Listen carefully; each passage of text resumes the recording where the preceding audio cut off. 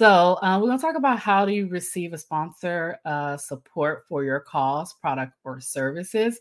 So you can request sponsorships for your particular product, service, whatever it is that you're selling. You can actually request sponsorships yourself rather than if you have a podcast and sponsors come contact you, you can actually do the reverse. So yes, it is possible. Okay. So a couple of things I want you to think about before you get deep into asking people to sponsor your products, services, or whatever you're offering is to think about what is the goal that you're trying to do. What is the reason why you are doing this? And I always, every time I start off with anything, whether it be a workshop, a challenge, or anything when I'm teaching, I always want you to think about why you're doing a certain thing. Because if you don't know why you're doing it, or if you don't have a plan, or if you don't have like some sort of strategic step by step as to what you're doing and what the end result, the objective is, then there's no need to actually like jump into it. You need to have a complete plan as to why you want to do, request a sponsorship. So think about what is your goal? What are you trying to promote? That's very important. And when you're trying to launch it, because if you have a launch time frame and like a certain date, or it could be, well, I'm launching this thing for, let's say, doing a 2-week launch, something like that. Then you want to definitely try and get as many sponsorships as possible and have all your sponsors on the same page for that 2-week period and have them promoting, or if it's for a month or whatnot. So those are the things you definitely want to think about. Okay, so I'm going to talk about 10 ways to get sponsorships, and I'll go into these one by one. If you have any questions, definitely put the questions in the comments section. And okay, awesome. Okay, good. I'm still good. All right. So 10 ways to get sponsors, okay, for your cause, not actually request the request to make money to advertise other people, but to get sponsors to advertise your event, your product and service. So number one, you can start with local businesses. So you can actually like maybe go into your chamber of commerce, look for businesses that is similar to your niche, and just reach out to them. Let them know, hey, I have a event or whatnot, and I would like for you to sponsor this event.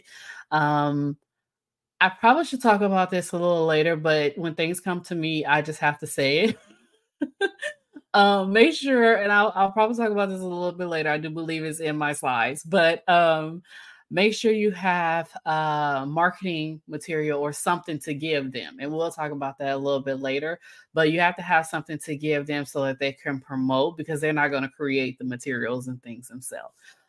So yes, I will talk about that a little bit later about having a marketing kit, but you definitely want to give them something. Okay. And make sure it aligns with what you're doing as well. Okay. Look for number two, look for companies that are similar to your niche. Same way with businesses. You can do this online as well.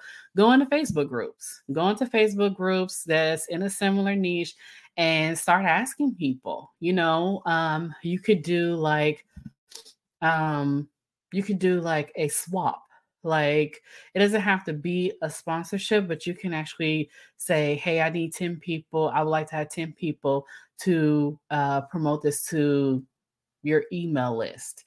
And in exchange, I will do XYZ. So you can actually do a swap to actually promote your service. This is like, I think, the easiest way to do it. You could do it that way and then have them promoted to their email list, whatever your product, your service is. So look for Facebook groups that is similar to your niche so that you can actually collaborate with those people. And a lot of those Facebook groups, they actually have promo days. They have days where you can promote, a service or whatever it is you're trying to do. You can actually do that and then just get, a collective of people. Make sure you're actually it's like a trade for trade type of thing. So they'll just say, hey, can you do this? And then they're like, okay, well, what am I getting in return? Okay. Number 4, promotional partnerships. You could do that. I was in Alignable, and I always talk about Alignable. I love Alignable. And I met up with this one girl. She had her own business, and she was actually met up with several people that want to do partnerships. But she had her own business, and we talked about doing a partnership and everything. And she had the whole contract, what it's about, how much you would get, for referrals and different things like that. So you can actually build a promotional partnership. And then a lot of time in the service-based business world, it's called referral partners. You can do that as well to help with your sponsorships. Podcorn, number 5, Podcorn. I like Podcorn because Podcorn is a definitely good way for you to actually get started with with stating that you looking for sponsors through podcasting. So it's so easy. I actually went through the whole platform, the interface and everything. It is so easy to have everything well laid out for you to enter it in, how much, what your budget is, everything. So definitely look at Podcorn, and I would definitely highly recommend Podcorn, which is actually one of the slides that I'm going to say. I highly recommend Podcorn to actually get started if you want to, dip your feet into it. But Podcorn is a 0% listing fee, and 10% service fee. Okay, so if you want to say, well, I don't know, like how I don't have time. I don't have time to actually reach out to local businesses and go in the Facebook group and ask people and gather up promotional partners. You can actually go to Podcorn because there's a lot of podcasters on that platform. And that platform is with Buzzsprout, which is the platform I use for my podcast. They actually promote Podcorn as well. So I've been through it through the interface. I get emails every week from Podcorn letting me know what are the sponsorship opportunities. So I can actually go in there as a podcast host, go in there, see who are looking for sponsors for their product. And I can see if it's something that I like, if it's something that I want to do. There's a way that you actually can communicate with the person that needs to sponsor. So it is so super easy. So definitely check that out. Another place I actually looked, number 6, I looked online, and I actually saw this website, and it says looking for sponsors. So if you go to lookingforsponsors.com, you can actually go on there and actually enter in that you're looking for sponsors as well. So you can look at that website and check it out. It looks like it's pretty simple to use and sign up. So check that out. Number 7, you could go on Instagram, look for influencers in your niche. Send them a DM and say, hey, I'm looking for a sponsor, or I would like to do a collaboration with you regarding my product. In exchange, you'll get a free XYZ, because that's the only reason why they will actually do anything. You get a free XYZ in exchange, and see if they'll do that. See if they'll do a shout out about your product. Instagram is really good way to actually connect and collaborate. I get so many people send me a DM about wanting to send me free jewelry, wanting to send me free stuff if I talk about their product or services.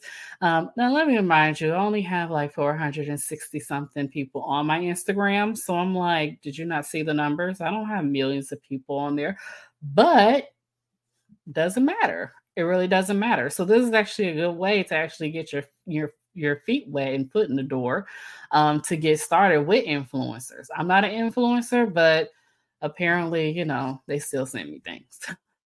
Number 8, you can go to gumball.fm. It is pricey. It's very pricey. We're talking about in the thousands of dollars. But I do want to mention that if it's something that you want to level up and get really want to create like an ad and have podcasters actually roll that ad on their podcast, especially podcasts that get millions and millions of downloads a month. You can do that. But like I said, it is pricey and it is in the thousands of dollars. Okay. Acast.com. This is for sponsorships and advertising. So you can definitely look into that. And then number 10, Podbean Marketplace. You can go on Podbean. Podbean does podcasting and they do the sponsorships as well. You can look into that for your podcast if you want to start launching your podcast and you're looking for software to actually do it. Podbean is really good. And also if you want to do a sponsorship with them as well. Okay. Do you have any questions regarding these 10 sponsors? If you have any questions, definitely let me know below. Awesome. No questions. Okay. So like I stated, I recommend Podcorn. There's too many pod things going on. I recommend Podcorn to get started. So definitely go there. It's an easier interface to use when you're getting started. I would highly recommend doing that. Okay, just podcorn.com. Okay. So the next thing is, well, Candice, this is fine and dandy, but how do I pitch for my sponsorships? Okay. I'm actually going to show you an example of someone pitching to me and what the email looked like. You don't have to make this complicated. Okay. So first, what you want to do is you want to research the company that you want to host or have or connect or do a partnership for your product, service, or whatever it is that you're offering. You want to research potential sponsors. So research the company, research potential sponsors in your niche, both of those in your niche.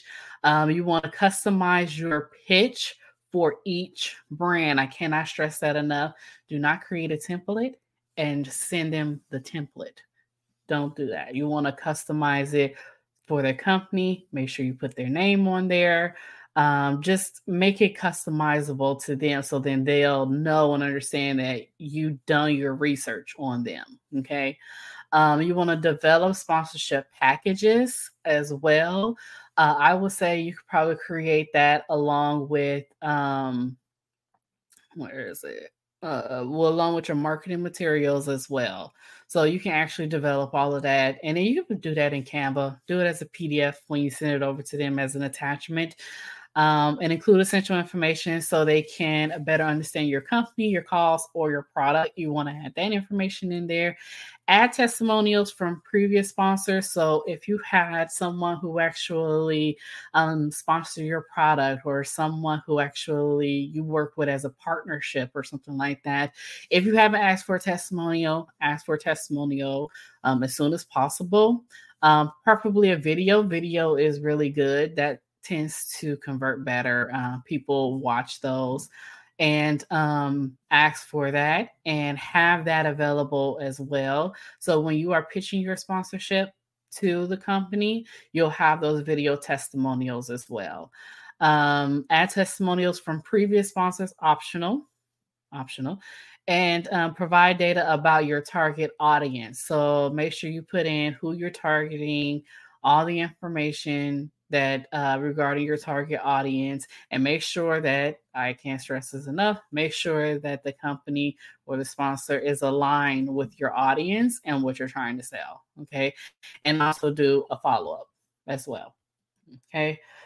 Lisa asks, are there certain questions to ask when making a request? Yeah, there are. So it's a couple of them. I'm actually showing you right now. So how to get started. If you now, it depends on, do you want to pitch directly to companies? I want you to think about that. So do you want to pitch directly to companies, to influence individuals, or do you want to go through like some sort of website software like Podbean? So it depends on which route you're trying to go.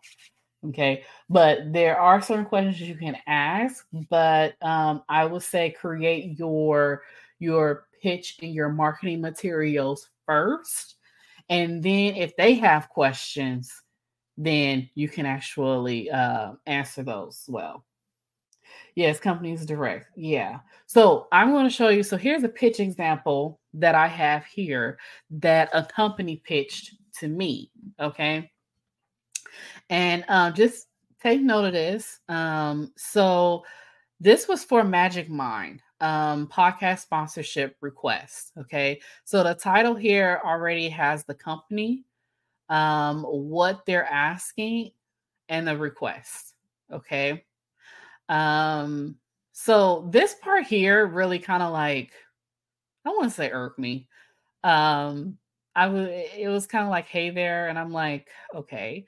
A lot of people, when they send me an email, they'll say, hi, Miss Dorsey, or hi, CS Dorsey, or something like that.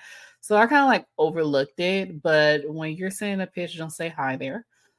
Say hi in the name. If you can't find anyone's name, just whoever you're sending the email to, or whoever you found the email, I would say put the company name. So for instance, if I was to send a pitch to Magic Mind, I would say, hi, Magic Mind. Do it like that. Okay. This person introduced herself. She said, I'm Grace, creator, partnerships account manager at Magic Mind. So introduce yourself and who you are. I really love your podcast. Hello, CS Dorsey. I'm reaching out in hopes of working together, as I would love to sponsor one or more of your episodes. Okay. So if they have a podcast, if you're pitching podcasts, my suggestion is to say that you love their podcast, name their podcast, and mention a particular episode that is in relation to maybe you or what you're trying to offer or something like that. Okay. And then you can have this as a separate sentence. I would love to sponsor one or more of your episodes.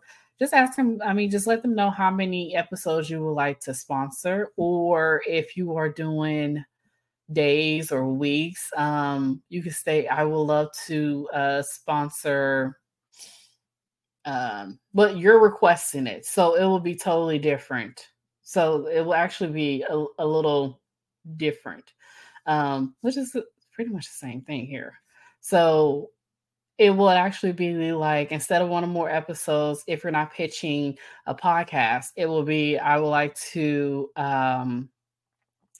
sponsor maybe a couple of weeks of your time, or state when you're launching your product or service. I hope that makes sense. Here's a question. Marketing materials, is there a format to follow for presentations? There's really not a particular format. You can actually create a media kit in Canva. Okay, you can actually do that. And Canva actually have a layout media kits. So here she said, briefly on Magic Mind, we designed the world's first productivity drink and science-backed blend of matcha. And then she states the main ingredients of the product. And then work together will get you faster into a flow state. No anxiety, no jitters, just focus and productivity. So for this whole two sentence, she briefly explained what the product is that they are trying to promote. Okay. So you don't have to go into a whole like paragraph. You can take the main points of your product, service, whatever you're trying to offer, and do a 2-sentence. And then it states, would be happy to give you more details. Let me know if it's of interest to you. Okay. So her email that she sent to me was just basically an introduction to capture my attention. Okay. To see if this is something that I'm interested in.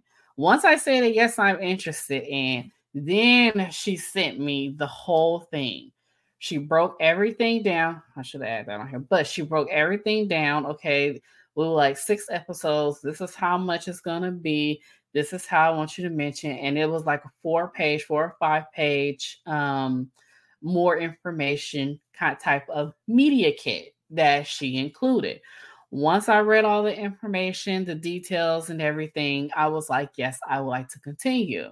So after that, she followed up again with, okay, so these are the touch points I would like for you to mention in your podcast. So there's definitely a chain of communication, but it apparently they had like a process, a flow of how they were doing things. They didn't send everything all in one email, because if they would have did, I probably would have been like, no, I'm out.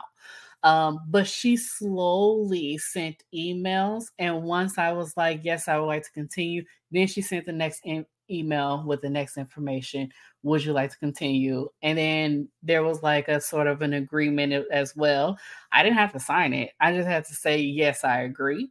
And then that's how we proceed. Okay. So it could be, even though it seemed like it may take a long time, the back and forth, it was very strategic how they did it, because it was little by little so that I can learn a little bit more about them and also build a rapport with Grace as well, because her and I communicated every single time I had an episode. If something came up, I say, hey, I'm not doing a podcast this time. I'm having a family member emergency, different things like that.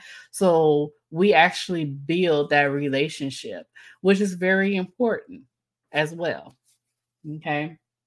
So that's how you basically can structure your email. You don't have to do it long, because I'm telling you, if you do it long, like an intro email, no one is going to read that at all. I wouldn't even read it. I've had, podcast pitches for people to be guests, like almost a book.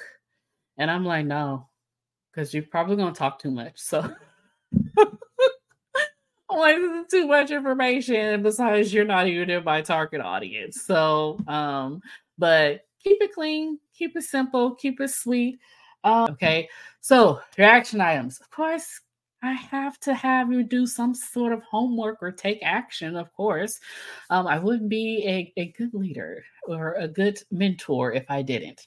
So your action items is to ask yourself, what is your goal? I want you to get out a piece of paper, rewatch this over again. Ask yourself, what is your goal? Okay. And then create a plan. So you're going to create a plan of who you're going to pitch, the companies, everything. Like if you want to pitch maybe 2 companies a week. Or if you're like, Candice, I just want to get my plan out, and then I'm going to go to Podcorn to actually fill out the information. Then that way, another thing with Podcorn is, as soon as when you enter your information for your sponsorship, then it will go out, it will be emailed out to podcasters who are signed up with Podcorn. So I will see it as well, because I get an email every week. So that is the beauty and benefit of Podcorn, is they actually email what new sponsorships is out this week. So yours could be one of them. Okay. Research the company or the podcast you want to pitch to, create a media kit. So like I said, if you want to start off, sign up for Podcorn to get started. And then you can branch off later. Then you can get really into it, pitching to different companies and everything. But just starting off, I would definitely highly recommend do Podcorn. Okay. This is even great if you have a course. Like if you have a course that you have sold, or, you want to kind of like get more people knowing about your course or any type of digital product you have, definitely use Podcorn 100%. Okay. All right. So your next steps. Okay. So if you're struggling with starting your podcast, you don't know where to start, or you're struggling with creating a content plan because you just don't have the time to do so, definitely give me a call, reach out to me. My website is to schedule a call with me. Go to hellosalesdorsey.com CWC. That is chat with Candice. It's hellosalesdorsey.com CWC. This is the calendar for June. So I do have some openings coming up for June. And my calendar is free, 15-minute call. If you want to talk about anything like, hey, Candice, I'm thinking about starting a podcast, or hey, Candice, I want to create content for my podcast or my social media. I can definitely help you with that. But I just don't have time to do so. Any tips, any, strategies or anything like that, we can definitely talk about that. I will be more than happy to help you.